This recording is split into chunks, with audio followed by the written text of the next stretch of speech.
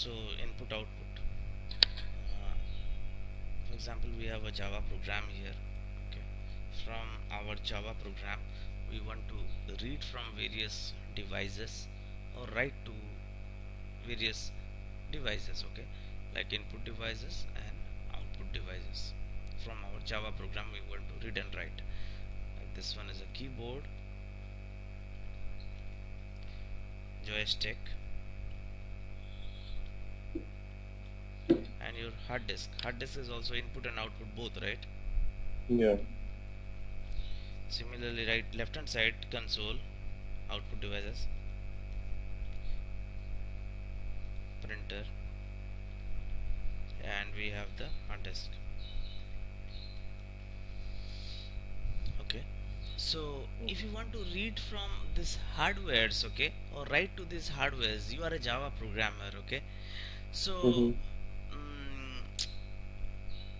we should have another layer in between these things to make things easier, okay. In between this hardware and the Java there should be some layer in between this, so that it will be easier for us, right? Yeah. Like we can have stream objects connected with these devices,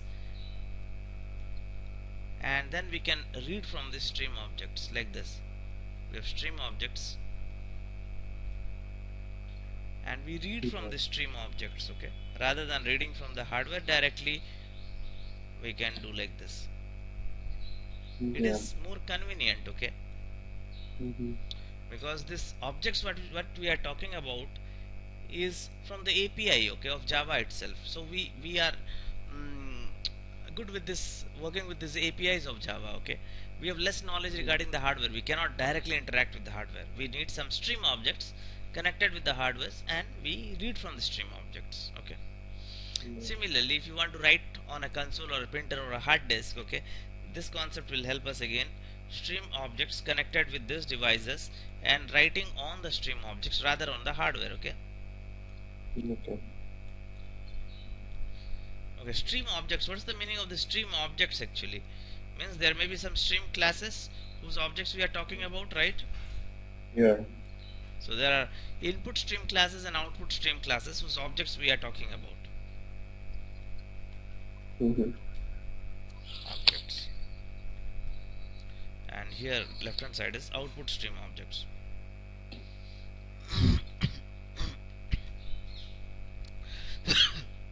So in the java.io package we have several classes, okay, stream classes whose objects we have to create here, and we are going to interact with the stream objects rather than the devices directly, okay. The another good thing about this technique is, like, these stream objects have certain function in common, okay. So we can use the same read function on each of the stream object. Are you getting? It may be you are reading from a robot or you are reading from a keyboard. It's both the same to you, okay. Similarly, when you are writing on a printer or a hard disk or a console or whatever, when you are interacting with the stream object, you interact using the write function, okay. Yeah. Right. It will take some parameter anyhow. So how is it possible that we have the same way of accessibility here? Read. How could it be possible? It was possible because the stream classes or objects that we are talking about may have actually implemented certain interface or extended certain abstract class. Okay. Are you getting? Yeah. Means they may be following certain framework. They may be implementing or extending one particular class, okay. Yeah, take a screenshot of this, please. Yeah. Okay, so I'm going to the next slide. You've taken, right? Yeah. Okay, so the classification of the stream classes, let's see. So streams are of two types. One is byte based, one is character based.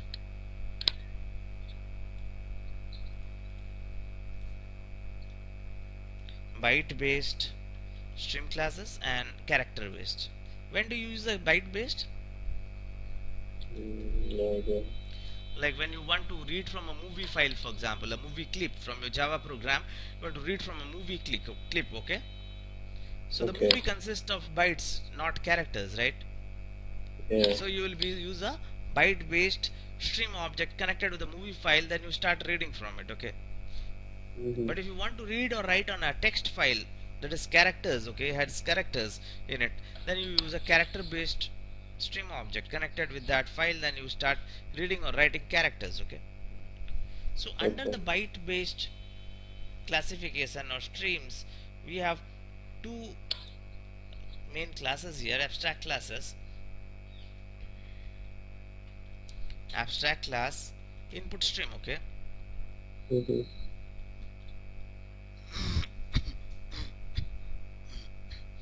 And another class called abstract class output stream. So what is an abstract class? Which has one abstract method. At least one And abstract method, right? Which cannot, the object cannot be created of that class. Okay, sorry, I put a brackets. Okay, abstract class input stream, abstract class output stream, and similarly for the character based also we have abstract class reader and abstract class writer, okay?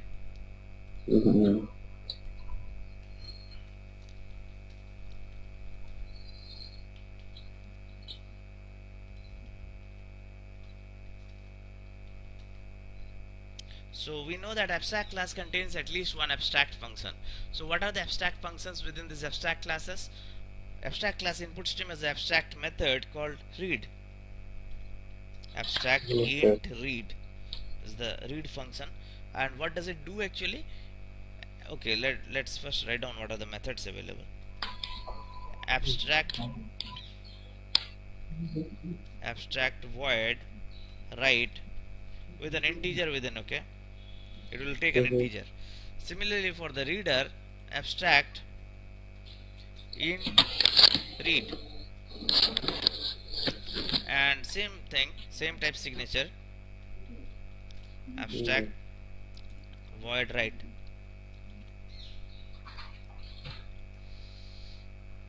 So let's see what this read function does actually.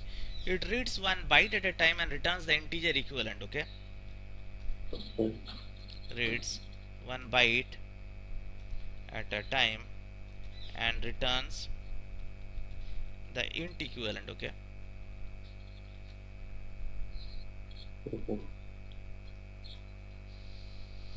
And what does the write function do? It writes the byte equivalent of the integer provided, okay? And what about the left hand side? So the read function reads one char at a time and returns what? The integer equivalent, okay? Yeah. And here our write function does what? Writes the okay, byte equivalent is character equivalent, right? Equivalent of the integer provided. Okay. Understood, isn't it? Yeah. Okay, so if you are putting okay, what about this left hand side? Integer byte equivalent of integer provided means what? Or integer equivalent of the byte read means what? Byte and integer means, how do you convert? 1 byte equivalent to 8 bits, right? Yeah. 8 bits 011001 may be converted from binary to decimal, right? Isn't it? Yeah. Same way. For the right hand side, you are passing 65. You want to write 65. That is the integer equivalent of A, isn't it? It writes A. Yeah. So yeah, please take a screenshot of this. So these are the main 4 abstract classes at the top of the hierarchy, okay? And rest of the subclasses, the rest of the stream classes are actually subclasses of any of these 4 classes. Okay? So it is for sure that in core Java, if you are going to subclass an abstract class, you have to provide implementation of all the abstract functions. So the four Okay. abstract classes having read and write, these are the super classes, and any subclasses you see must be having either the read function or the write function, isn't it? Depending Yeah. upon whom it is subclassing to, right? Mm-hmm. Yeah. So please take a screenshot. Yeah. Taken. Yeah. So now, what are the subclasses available here in stream based subclasses? What are they available? Let's see. So subclasses of byte based, okay, and subclasses of character based.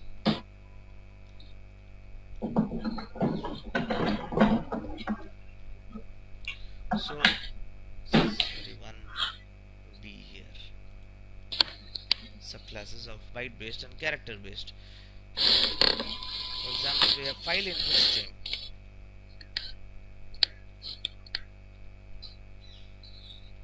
file output stream, Okay. buffered input stream, buffered output stream,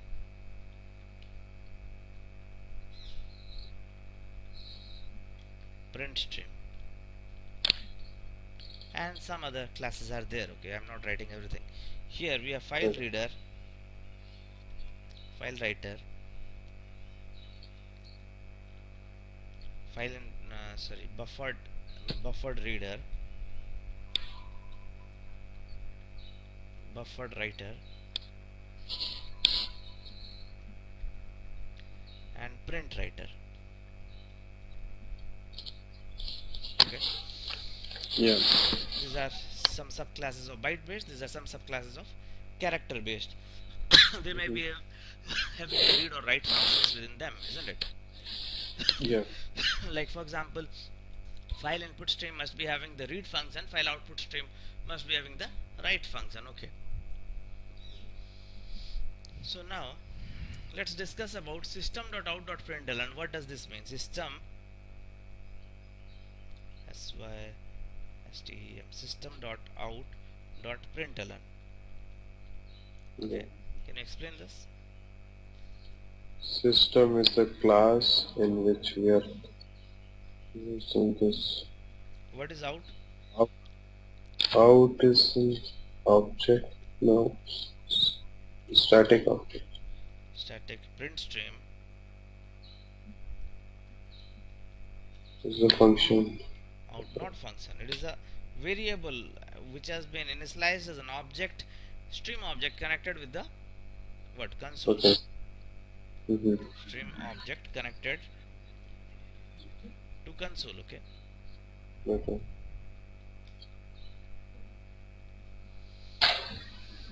And println may be a function in the print stream. Okay. Yeah. So system dot in is also there. So in is what? It is an input stream type object. Okay. Stream in equals to stream object connected to keyboard. Okay, Yep. connected to the keyboard. So can we do system.out.write or not?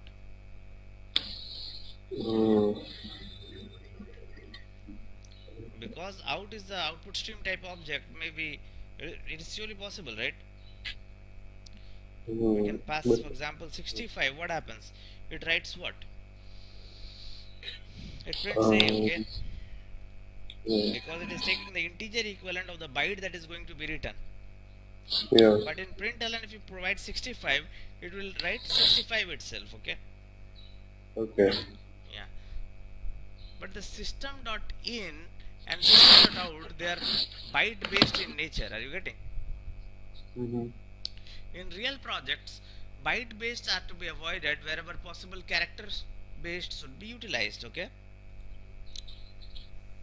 Character based streams are better than byte based for the purpose of internationalization. Okay. Okay. In Java we have internationalization API and is supported through character based streams. So wherever possible we should use character based streams. So system.in and system.out being byte based, whenever we want to use it in real project we should convert them to character based streams. Okay. There is an inbuilt class called input stream reader. Input stream reader that converts from what? Input stream reader ISR equals new input stream reader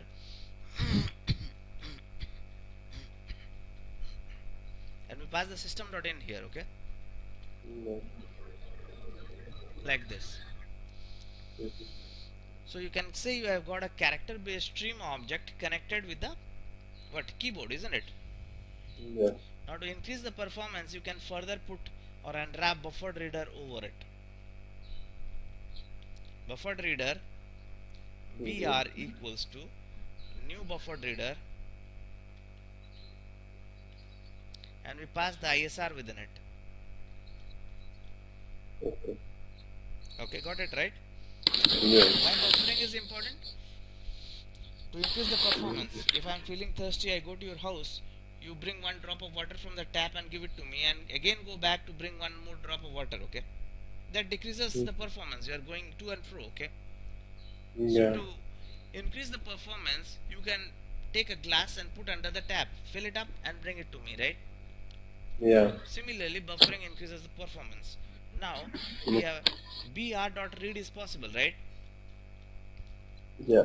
Because the read function is still in the subclass, so we'll use this approach in our programming now. Okay, to if you want to take inputs from the keyboard. Okay. Please take a screenshot of this.